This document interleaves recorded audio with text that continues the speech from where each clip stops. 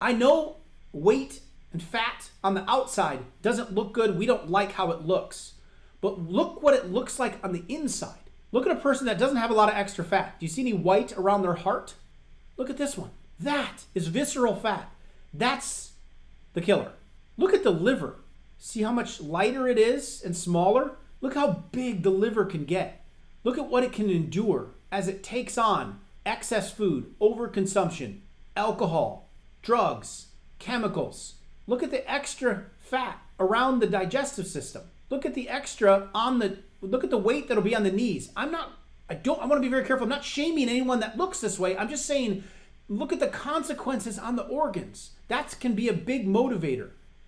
So I don't want it to be just vanity of it. I just want to look better in the mirror. It's what's going on the inside. You don't lose weight and then get healthy. You get healthy. You make healthy choices and lose weight.